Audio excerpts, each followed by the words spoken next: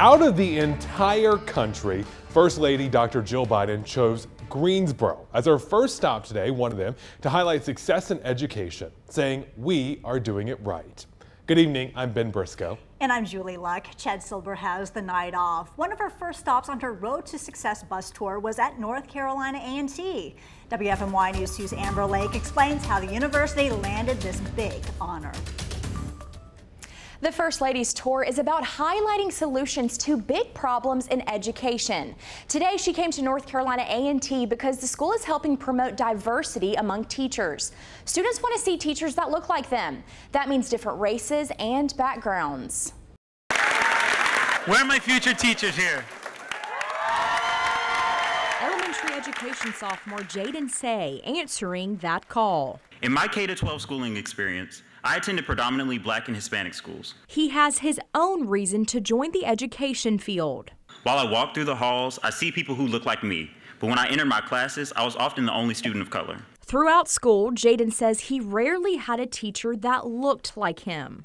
I was always in honors and gifted classes, and I found myself feeling the need to prove that I belonged there year after year. Unfortunately, many students in our country struggle with issues of belonging in school. During his entire school experience, Jayden says he only had 3 Black female teachers. But I was fortunate to have them in my life, as they were the teachers who assured me that I belonged in the rooms where I found myself. Teachers make a difference. Now he hopes to make a difference in someone else's life. After graduation, I will join the 2% of teachers who are Black men. I will continue this work of advancing education equity for greater justice.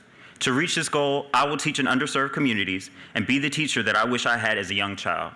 The First Lady's visit aiming to raise awareness about the lack of diversity in education, so future students will have a more welcoming experience than Jayden. They deserve to have educators who look like them and who can understand their paths. To better serve all of our students, our classrooms need diverse perspectives and the chance to learn from teachers of every single background. Dr. Biden highlighted North Carolina A&T for its programs to get qualified educators into the classroom, like having their own Aggie Academy, which allows College of Education students to teach kids before entering the workforce.